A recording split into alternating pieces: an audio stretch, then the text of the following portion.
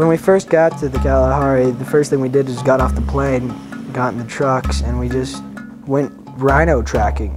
It started out pretty boring because there was absolutely nothing. We were just driving for hours. When my brother, or Doug, who worked there, heard something in the bushes, we then stopped the car and got out. We went for at least a 5-minute walk, and then we saw a family of white rhinos. When I first came face to face with the rhinos, it was kind of like, what's about to happen, what's going on here, and at the same time it was just, wow, look at these guys. I mean, they're nothing like you think. You can see them at the zoo, but the zoo ones to me they're not as wild. I mean, you've got the zoo ones that are just walking around minding their own business, and then you've got these that look like they're gonna run at you and put their tusks out. I was like, oh yeah, they're just grazing. Then the baby saw us, and then it starts walking towards us. And the mama sees, and she thinks we're a threat to the baby. I was thinking, the thing sees me, she's gonna charge. It was pretty scary. Talk a little bit louder. There we go.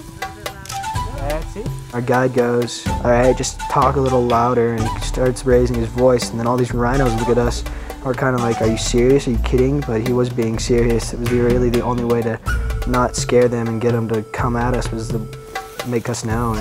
Talk a little bit louder. A rhino kind of reminds me of some prehistoric animal. It's really bulky, it's big. It doesn't look like it can get around very quickly, but in the reality, it can run extremely fast. It was like looking at the grill of a truck about to run you over. Yes, we'll go for the tree if anything should happen. Our guide told us to, if they do turn around and try to charge you, then you go and hide behind a tree, a thick tree, because they can run over any flimsy things.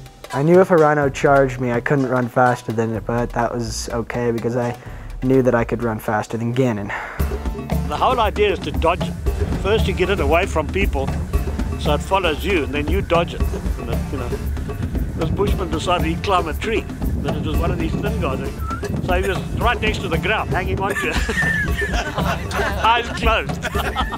I would definitely recommend going to find the white rhino on foot. It was definitely really exciting. Only thing I have to say though is be really careful because sometimes things just happen and they're known to be pretty aggressive. Rhinos, they truly are amazing and terrifying at the same time. It makes you think, am I gonna die? Am I gonna live? Am I gonna get to tell my friends this? And when you do the experience, it's like, yeah, I'm gonna be able to tell my friends this. Staying in a car is boring. I mean, you don't really get to view it live. I mean, it's like, wow, I was standing a few feet from a rhino. This is me. It's just really fun. The experience was great.